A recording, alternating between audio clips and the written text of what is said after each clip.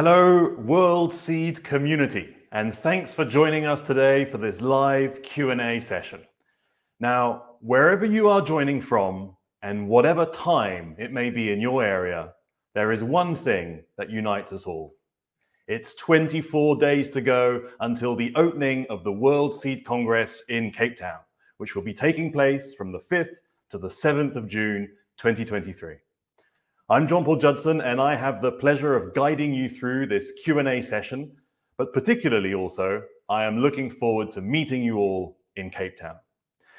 Now, there are many reasons why you should be joining this Congress, but aside from all the business and trading that brings seed people from around the world together for 3 days, you will also get the opportunity to hear from leading voices in the seed sector, in the agri-food value chain, and in policy making. Voices that are shaping the debate on regulatory and policy matters of direct relevance to plant breeding and seed production. Today, we have the ISF Technical Team joining us from the ISF headquarters in Switzerland. Hello to the team. They will be giving us a glimpse into the panel sessions that will be taking place in South Africa. So if you are working in policy or regulatory affairs, this will definitely be of interest to you. But if you are working in business development or research or trading, I would say maybe even more so, because in a very short, condensed period of time, these panels will provide you with a lot of information to help you anticipate the future of the business. So before we go a little bit deeper into each of the different panels, can I just ask Michael first, how is the Congress shaping up? Where are we at? What are we to expect in South Africa? Thanks so much, Jean-Paul. Really great to see you. Very excited. I'm so excited to go there by your words. First of all, hello to everybody. And I think, as you said, 24 days we have to go.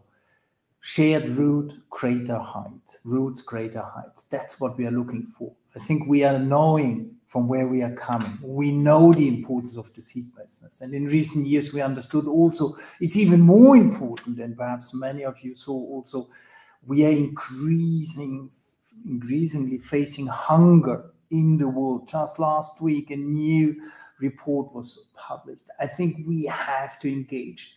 We have to engage together. And as you mentioned, the whole seed community is coming to South Africa. When I'm saying the whole seed community, it's absolutely exciting that we had a dream some years back to gather together perhaps 900,000 people perhaps in South Africa, but we will be nearly 1,300 seed people from over 56 countries joining us on site. It's absolutely exciting to see. We had even to add trading tables. What means adding trading tables means also more business. That means also in Africa, more business is happening and more opportunities. And I think in this sense, it's exciting to see that we can build engagement, and we are looking to build engagement, because also the whole range of seed actors from around the world is coming to see, hey, we are in Africa. What is also our future, perhaps business opportunity in Africa? And therefore, diversity of seed people from Africa are coming. I would just to highlight, also representatives from Malawi, from Rwanda, from Zambia, and many, many other countries from Africa are joining us. Senegal, for instance, or Nigeria. I think this is also showing there is some dynamics. We need more dynamics. Shared roots, greater heights, more people, more diversity. In a couple of days, we all will be there. Totally exciting. And now let's discuss also the panels, because it's also about content in Cape Town. Okay, so a lot of interest, clearly, and indeed it's the opportunity to shine a light on all the activities in Africa in relation to plant breeding, seed production, but also then obviously to address these big global challenges that are common to the whole seed sector around the world. So there are a number of panels that we will be going through in Cape Town. We'll be going through each of these right now. Obviously, for those who are in Cape Town, well, you'll be able to follow them live in the room. They will also be live streamed through the channel World Seed. So for those people who will be attending online, you will also be able to get a glimpse on all of these discussions. So I'd like to go first into this first panel, how to enhance farmers' access to quality seed in Africa. Hélène, this is a panel that you have been thinking about, you have been building. Why is this panel important? And why are we talking about this now at the Congress? Thank you, Jean-Paul. Good morning, good afternoon, everybody. Yes, this is a very important panel for ISF because we are going to be in Africa, and it's probably one of the continents where access to quality seeds for farmers is really a struggle. So we wanted to see how we can help build a more resilient and sustainable system for farmers to access quality seed. And we will have very interesting introduction, first of all, by AFSTA. The president of AFSTA will be there, Kulani, to present us the state of access to quality seeds for farmers in Africa. The panel will also be an opportunity to showcase many initiatives which are taking place in Africa. And I'm thinking particularly of a new initiative where ISF is engaged with the NGO Fair Planet. We are going to present you a bit more how Rwanda is the place where we are going to act together and where seed companies can also be involved. And this will be a great opportunity also to help seed companies to maybe see how they can be more engaged concretely. We will also have a very interesting perspective from a farmer, because it's also very important to have their voice. And also it will be the new organization called One CGIAR present with us. We know the CGIAR for many, many years, but now they are really reshaping the way they are working to really shape the regulatory, help shape the regulatory system for farmers, especially in Africa. So this will be, I guess, a very interesting panel, and it will be indeed the first one of Monday afternoon. So we will really start the Congress with showing what is the situation in Africa and how we can all work together for farmers. Okay, brilliant. So that'll be a first panel that already sets the scene that, you know, many of the topics that we'll be dealing with, we will be looking at the specific African context around that topic.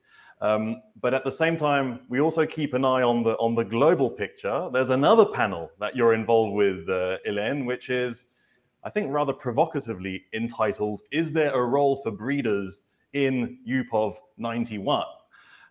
Which sounds like a very bizarre question because UPOV seems to be rather built for breeders. So why are you questioning whether there is a role for breeders in UPOV? Yes, thank you, Jean-Paul. So this panel will take rather a higher perspective. We are not, we will of course discuss about Africa, and we have the great pleasure to have Patrick from Tanzanian PVP office with us. But we will take really a higher perspective to see what is the role of breeders in implementation of UPOV 91, because we've been questioning in the last month or the recent years at least, really how we can work together. We feel that there is a bit of distance between PVP offices and the private seed sector.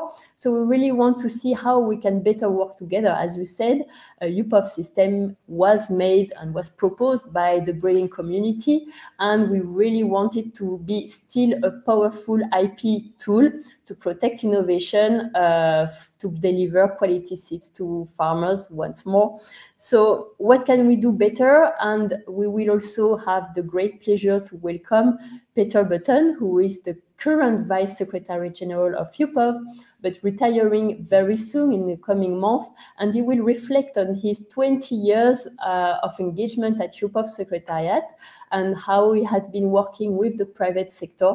And we will be very happy also to get his perspective on how we can do it better. So we want to learn from them, and that's why we have two PVP offices with us, the Tanzanian one, as I said, who will give the African perspective on IP, but also the Japanese PVP office, very involved and working very closely with the plant breeding sector. So we are very happy. And we will get also the perspective from a breeder. Marimar will be with us from South America, providing again also her perspective. So it will be a very interesting panel who will definitely shape the discussions that will take place in ISF in the coming months and years, because UPOV is a great tool. This is really the favorite tool for ISF members to protect their varieties, but we need to make sure it remains a great tool in the coming years. So that's why we are very eager to talk about this topic. And this is obviously a key topic for anyone thinking about the development of new varieties, which is obviously the core business of the seed sector. So, please bear this panel in mind. And indeed, we will also have the 20-year reflections of Peter Button. So a lot of interesting information, very likely in this panel. Thank you, Hélène. If you have questions on either panel or more generic questions, type them in, and we'll be taking them on board. That's the whole purpose of being live. So I'm checking all these comments, and I will definitely put them to our ISF secretariat. Now I will now turn to Rose. Rose is in charge of a couple of panels as well at the World Seed Congress. Now the first one I'd like to talk about is digitalization in the agri supply chain. So this is quite a broad, big picture view on the whole agri-food supply chain in relation to digitalization. What are you expecting from this panel, Rose? Well, thank you so much for the question, Jean-Paul. I really expect that we can learn a lot from all the different organizations that we have been lucky to be present on this panel. I think there is a lot happening on this particular sector, which has been highlighted since the pandemic of COVID-19. Digitalization tools has already happening for a long time, but actually it has got much more known by everybody, much more promotion since what's happened with the COVID, because we wanted to continue moving plant and plant products and to be able to reach all the farms across the world. And actually it was digitalization that helped, that supported this to happen during such a difficult time. We're expecting to learn the lessons that is already happening on many different organizations. We have Jean-Paul Judson from OECD, where she will talk about the efforts of that particular organization with digitalization, but also some reports that they will be preparing that will be of great knowledge and information for us as the seed sector. We also will having a representative from IPPC. We have Mr. Craig Fetchop, which will be talking about the electronic phytosanitary certification, something that is incredibly important for us, because when we move seeds, we do need our phytosanitary certification to be able to reach the countries of sale or even the countries of re-export when we are moving our products. And we'll be hearing as well from someone from the Dutch government, but he'll be representing Codex, and he'll be talking about all the Codex activities, and even a little bit as well from the veterinary, from the animal side. So we have Eric Bosker. He'll be talking about all his experience and knowledge on this particular topic. He has been working for many, many years on this. And we also will have someone from a private company working with blockchains, which is Mr. Alexander. So he'll be representing SS Docs, and he'll be talking about the technology behind and how much this technology has advanced and still will advance. So it will be important for all our members to be able to hear all the different technology that is coming and how this can support the movement of seeds. And finally, we'll have a CEO of BioEnza, John Peter, which he will talk from the business perspective side, how important it is to have digital tools to be able to facilitate business, how some of the current challenges can be removed by having digitalization on our side. So really, I'm expecting to learn a lot and to be a very open discussions, not just about seed, but about how we move plant and plant products across the whole supply chain. Yeah, and this might also maybe challenge even the seed community to hear about some of the digital tools being used in other sectors. So is that also something that you'd like to get out of this panel, that the seed community reflects on what it could also do better in terms of its relationship either with public control or within the movement of seed internally? Absolutely. I think there is a great opportunity to share the information, to get to know more, so increase the knowledge, and perhaps even be able to use some of these tools, which I use for other sectors, to be able to be used for us. And I think that this is the beauty of having digital tools, is that it's not specific for just one sector. It can be used to others. And why not? To be able to be of a great enhancement and tool for the seed sector to be able to continue doing its business. Okay, brilliant. So that will be a focus on digitalization. There is another panel that you're involved with, Rose, which is phytosanitary frameworks and strategies in Africa and beyond, plant health, seed health. Why are these issues vital for the seed sector, and why should people come to listen to these speakers on the panel? Well, as much as we want to talk about all the other very important topics, actually, if you do not meet the phytosanitary requirements of the country you're trying to move your seeds, I'm afraid that your seeds is not going to be able to pass. So for us, phytosanitary requirements is very important. And I think we needed to address some of the current challenges, some of the disharmonization on additional declaration, and some other issues that we are facing every time we wanted to move the seeds from the different countries. So to be able to understand and to hear from representatives from the World Bank, so Shane Seller talking about all the efforts that the World Bank is having in Africa on trying to implementing not just the trade facilitation agreement, but also the sanitary and phytosanitary agreement, which is the SPS agreement. I think having an understanding of which kind of frameworks are already happening in Africa and how other organizations such as the World Bank is doing, has making an impact, and which kind of strategies we want to looking forward, but not just on the African continent, but also outside. I think this is going to be a great learning for us all, and hopefully to be able to build this bridge between the private and the public sector as well. This is why organizations like the World Bank is so important. We also are going to be hearing from the head of the SCDF, which is housed at the World Trade Organization, so Mr. Melvin Spray. He'll be talking as well of all the different projects that the SCDF is already funding in Africa, and what more this can be done, of course, with the support of the private seed sector. Another person that will be with us is a representative of the World Vegetable Center, and he will give a much more broad and perhaps even local view, because he is based in Africa, so he can tell exactly which kind of issues and what is happening on the different countries, how much phytosanitary challenges it is really important for some African countries, but also how much we can collaborate and work together to be able to solve some of them. And finally, we have David Malan, which is the CEO of a seed company based in South Africa. And so this is going to be really interesting, because he'll be able to share with everybody firsthand, which is his experience, his challenge, his difficulties. And to be able to share this, we can all work together and we can see which will be the strategies we can, of course, with the support of ISF and all the seed sector. And David, who definitely, made a mark of inviting people to Cape Town, I recall last year in Barcelona. He made a great appeal to the seed community to come over. So that'll be a really interesting panel, and indeed really vital to the movement of seed to ensure that these phytosanitary frameworks are as harmonized as possible. So if you sometimes struggle with moving seed around the world, this panel might be for you. So mark it in your diary.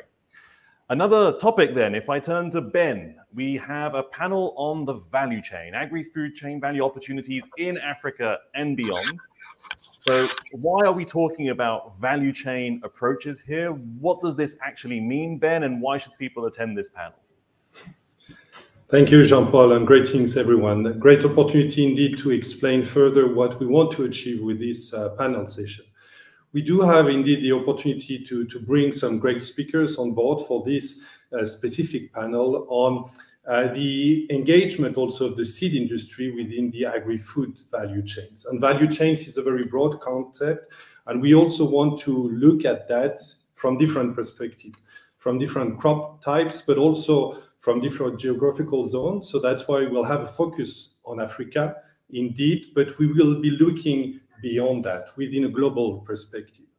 But first of all, when we talk about agri-food value chain, everything starts with seeds, but with farmers. So we'll have a chance to bring a farmer representative, Stephen, from Africa, that will also explain the added value of high quality seeds and new improved variety into the value chain, and explain also how the systems ecosystem around distributing food is organized or should be organized, taking some examples from his country or from the continent. But we also want to bring some other players, producers and retailers, taking the opportunity of having very active potato companies in South Africa, with really explaining how the distribution of food and potato in that case is organized in South Africa, with food distributors, food retailers to reach out final consumers. And this is a very important element, but because when it comes to distribution of fresh produce, it's important to have a very well organized ecosystem around the producing area, but also to reach out the consumer where they are. That's why the global perspective will be interesting in that sense. And Tamara will be there to explain also from her experience and expertise from the fresh produce industry, but also with the sustainability angle, how in other countries, in other parts of the world, the agri-food system around fresh produce is organized. And this is a very important also element to take into consideration when we talk about efficiency of agri-food system. We will also bring Gerald from Kenya that will explain the role of grain trading, how it is organized in Eastern Africa, on the continent, but also with a very interesting perspective from a global angle. And we know that grain commodities is also a very important topic today, so that will be very interesting to look at what is the situation today in terms of movement of grains within this industry, and how the seed industry is playing a role in that respect. We'll end with also a testimonial from a national seed association, Rachel from France. She will also explain the different initiatives taken at the country level within a regional dynamic, also with her background working in with cooperative agribusiness fora, to see what is currently being done from a country, but also what could be next within an international scope. And that's also why we will explain in the scope of some new working groups within ISF, with ISF members, both on the sustainability angle, but on the engagement of the seed sector within the value chain, how the seed industry is playing an important role as a starting point, but also how the seed sector is willing to engage further with some identified stakeholders and actors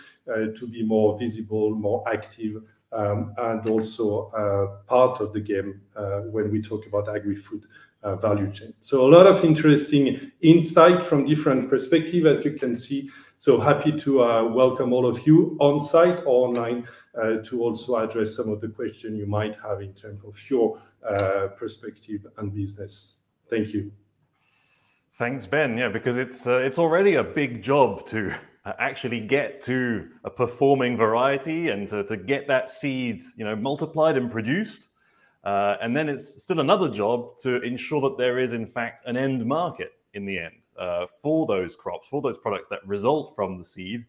And the seed sector also has a role to play there. But it's a lot of work. And so that's also why this panel is important, because we all need to think about how do we achieve this level of value chain cooperation beyond the lab, if I may say. So that's an important one. So mark that one in your diaries. And talking about labs, talking about research, let's then go to Hola's panel, Plant Breeding Innovation, Hopes, Dreams, and Reality.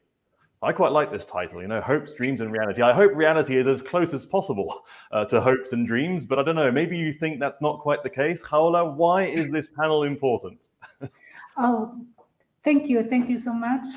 Good morning, good afternoon, everybody. So, as you know, innovation is critical for the seed sector because breeders need to take farmers' demands and consumer demands into consideration.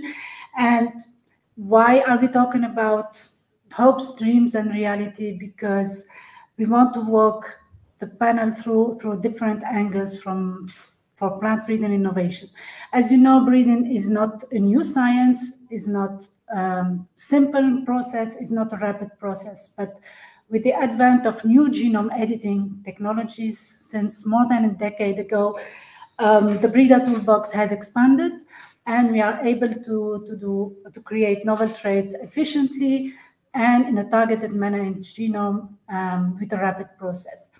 So to date, we have really plants with novel traits made by genome editants already on the market, and we invited several panelists from the industry, from public research, from the policy sector, and also from the consumer to discuss all this, to share their experiences, knowledges, opportunities around plant breeding innovation.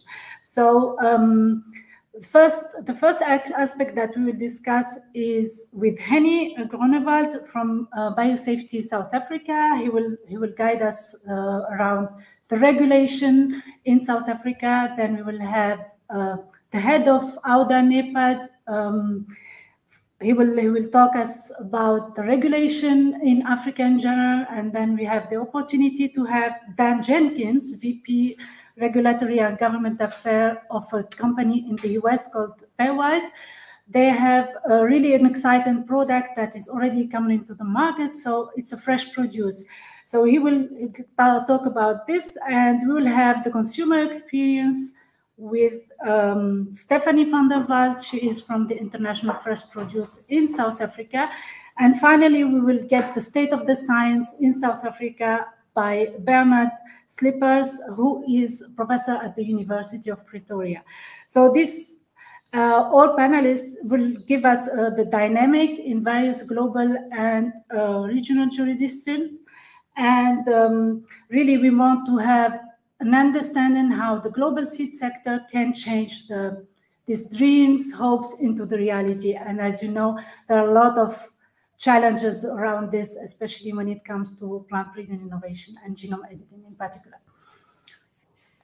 Okay, a lot of challenges indeed. So we'll try and address those in an hour in Cape Town. We'll do our best to get the most out of these panelists, but indeed it's a challenging topic. But thanks for giving us that overview.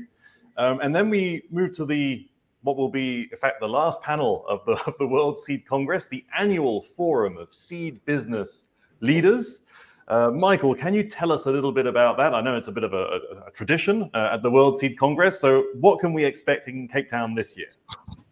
Yeah, thanks so much, Jean-Paul. I think for us it's really interesting. We started this high-level business panel in Nice some years back. And it was totally exciting to get really feedback of the diversity of business leaders we have on, what is their vision? And somehow even what is the mission of the company? And let me start like this piece. Perhaps, yes, perhaps companies have different missions, but at the end we have all one vision. And that's the joint vision of the seed sector. Making seeds accessible to all farmers. And I think the exciting one is, hey, we are in Africa. We could speak about all the challenges we have. We know we have many challenges, and the companies have many challenges to provide seed choice to farmers in Africa, for instance. But let's turn it in the way, let's think about excitement. How can we together build this seed resilience for farmers in Africa? You heard from Helen, we have an access to seed panel in the beginning. You just heard about the dreams of Kaola to make also somehow, we need innovation, but it's not innovation for innovation, it's innovation to support smallholders, subsistence farmers in Africa and everywhere in Africa. And therefore, is it not exciting to listen to two business leaders from Africa, with Amadou and Sylvia, who are leading companies in Uganda or in Senegal, but working not only nationally, but also regionally in Africa on a diversity on crops, to listen, hey, what is the reality today? What is handicapping perhaps also these companies to provide seed choice to farmers? What are the needs of the farmers for the future? But more interesting is also how they see market evolving during the next, not only months, it's years. And I think this is interesting also in the seed business, and therefore exciting also to share this with the most of the people. Seed business is not a short-term business. Seed business is a long-term business with investments. You start many years before you're bringing them to the market. And this market access, there it's interesting to listen, to instance, to Marco and Bupen, who are business leaders of companies acting globally. And globally acting is also, yeah, it's interesting. It's like benchmarking. They can tell us, hey, how is it in South America? How is it in Europe? How is it perhaps in Australia or North America? Yeah, but how is it also in Africa? Is it difficult to access the market? Where would they like to go on the market, but they can perhaps not go to the market because there's no enabling business environment? Or is it difficult to go to the market in Africa because they have no human resources there? How you can start build up also as a globally leading seed company business in Africa. That's what we're looking for. It's about sustainability, but sustainability also in the sense of business sustainability. It's about investing. Yes, we need to invest more. But this investment makes only sense if it's also at the end sustainably, also business-wise, for those for whom we are mainly investing, farmers. That means this access for farmers, this capacity of choice for farmers is the critical one. And therefore, there will certainly be also some discussions about the regulatory oversight in Africa, perhaps also in some key countries. And this is where we are looking for to get insights from African business leaders, but also from business leaders acting around the world. But again, all of them have one vision, making seed accessible to all farmers. Okay, brilliant. So we'll be hearing from business leaders on that vision. We'll be hearing from a lot of business leaders across all panels. But as I said, it's not just about business. It's also about getting views from research, from policymakers across the whole spectrum. I would like to raise one question with each of you there at the ISF Secretariat, because we've been insisting on the fact that we are looking at these topics also in the context of the African dynamics around plant breeding and seed production. And I wanted to hear from you in the run-up, in the preparation to each of the panels that you are working on. Can you maybe reflect on something that you have learned, something that maybe surprised you, or something that you just didn't know before about that context that you might want to share with our audience? Also, I think to just trigger a little bit of interest, because if you get to know something new, very likely people in the audience will get to learn something new as well. So could you maybe share one little nugget of something that you've learned in your various topics as you are approaching these panels? Can I start with Ben? Good, thanks. Yeah, I will say one word to answer your question is about diversity. And what was really interesting in preparing this Congress, and especially this panel, was to also look at the diversity of countries and how, the North and the South and the East and the West are in some perspective completely different, but bringing this opportunity to build on this complementarity in terms of structure, but also in terms of geographical, climatic condition, and also the way that different, in my context, agri-food ecosystem and value chains are organized, that all have their specificity and capacity. But diversity also in terms of actors and players. Here, interesting to look at the number of farmers that are involved in all the process, either organized in cooperative, either organized in small companies, family kind of farming, and also diversity of actors around those farmers in terms of enterprise business. That could be very small companies just acting in one region, in one country. That could be a national company that do have a bigger outreach. That could be continental or even international companies, especially in the seed sector, where we do see a diversity of enterprise companies, SME, large multinational, and that's what is creating this, good value for everyone, because everyone is playing a key role in his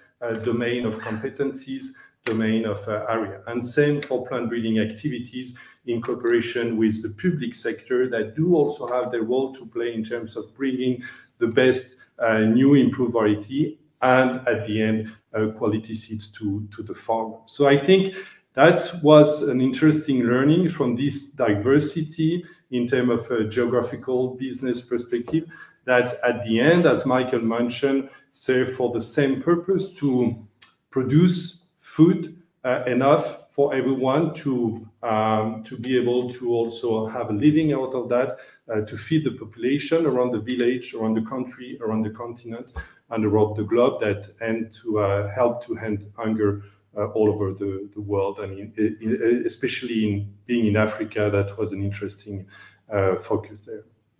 Okay, so people can definitely expect to get a broad diversity of perspectives, and maybe perspectives that they haven't necessarily considered before or heard about before that much. So that will be an interesting one. How about Rose? Is there something that you were surprised by or learned in the context of this preparation? Well, I would say that is the extent of the number of interest and activities that happen on both topics of the panels that I have been directly involved. I think there is a number of initiatives, a number of interests from the very different sectors in private. And so I think that will be really interesting to bring this all into context in Cape Town for everybody to see that it is not just, they are not issues from one particular sector, but for many. And everybody is really interested and very passionate and really wanted to take both topics going forward. So I'm really looking forward to see this exchange of knowledge, exchange of experiences, and of course, building relationships and cooperation going forward. Okay, so more on the projects, the operational side, the responses that are being taken by different actors to find solutions to help facilitate seed movement. Okay, that's a good one. Hélène, anything that you've learned, maybe also specifically from the African context, particularly in the context of the preparation for your panels? Well, I would say that the word would be enthusiasm. I've been organizing ISF panels since many years, and I think it was one of the easiest years. Everything went very smoothly in the organization of panels, and really all the speakers were super enthusiastic to come to South Africa and to share their experience. ISF has not been in Africa since many years. I don't know. 20 years since we've been to Africa, and we could really feel the great enthusiasm for people from all around the world to come to South Africa. So that's what I would take, and I'm sure it will be a great Congress. Okay, we'll be translating that enthusiasm in the room, I am sure. Khawla, it will be your first Congress, I believe. So how are you approaching this? What have you learned in this process that you think the audience might also learn? Yeah, thank you. For me, it was really interesting to see the interest from the different parties. So the industry, the public sector, the consumer from the value chain, and also the policy actor was very nice. They were engaging and they want to come to South Africa to discuss with us all the challenges, all the opportunities that are behind plant breeding innovation. So it's really nice to bring them all together, bring all the actors and discuss how can we improve the system, how can we improve the regulation, what are the best regulatory framework maybe for Africa, maybe globally, and how the consumer are facing these new technologies, whether it is they are happy because, as you know, the consumers are somehow acceptance and expectation are regional. and there is no global consumer acceptance on this. So it was really a very nice experience to me, as this is my first panel that I'm organizing with ISF. So. Okay, brilliant. So we have diversity, we have concrete projects, we have enthusiasm, we have regulation that is impressively scattered. I'll put it this way. So that's a lot of reasons to attend. Michael, I don't know how many congresses you've been involved with. I don't know how many, but maybe you can let us know. What makes this one, or what has made this one special so far in the preparation of these panels and in this very specific context where we will be in Africa? Yeah, thanks so much. There's not so many congresses I made. I think it's only the 8th one. But first of all, let me start perhaps with our slogan, Shared Roots, Greater Heights. And I will link because I need to add something different from my colleagues here. For me, the first thing, and then allow me to use also this moment, first of all, shared roots, thanks to our colleagues in South Africa. The shared roots, the shared values to organize together with the South African Seed Association this Congress. It's terrific what they were able to do in terms of bringing people there, bringing sponsorship. I think that's really something really important. But let me add 2 words. It's curiosity and continuity. And continuity is for me also by preparing the panel, listening to some of the panelists and preparing the whole Congress is this continued commitment of the seed sector in challenging environment to provide seeds to farmers. Yes, we had COVID, but now we have major challenges from climate change and even disruptive moments in terms of seed supply. But there was always this engagement and this will to continue to provide seed, even in a difficult environment. And when I'm speaking difficult environment, yes, there are also discussions about the regulatory environment we have, in which we have to work on. Therefore, continued commitment. And at the same time, curiosity, the sense of curiosity to see how many people are coming to Africa, but also when you listen to the business leaders, yeah, they would like to understand Africa. What can I do there? I'm hearing a lot of business leaders from Asia, for instance, who would like to understand, hey, are there business opportunities also in Africa? And I think that's the interesting one. That's also where we think the Seed Congress is this unique and inspiring moment where we can fill gaps of understanding of what is happening in a country, but also build new relationships and opportunities for our members. And I think, therefore, yes, continuity, that's also, I'm coming back, we are continuing to innovate, we are continuing to provide seeds and all this, but at the same time, yeah, curiosity, yeah, we need new solutions. We know it, we need to continue to innovate. Different innovations are needed, but at the same time, yes, in terms of business opportunities, but also the whole business environment, which is changing. And I think that the capacity of the seed sector is really related also to our capacity to stay curious.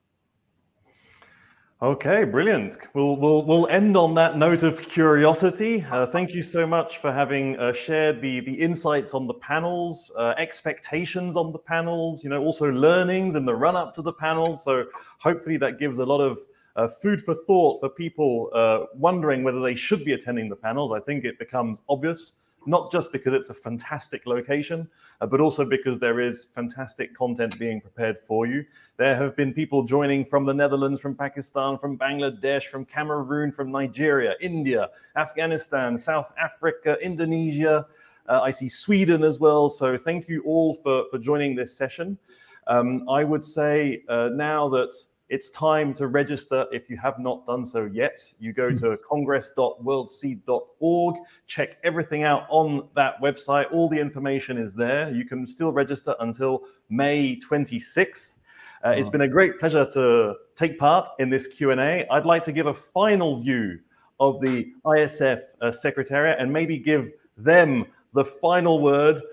For me, it's see you very soon in Cape Town. Join us. Come. Thank you. See you soon. See you. Bye-bye. Bye-bye.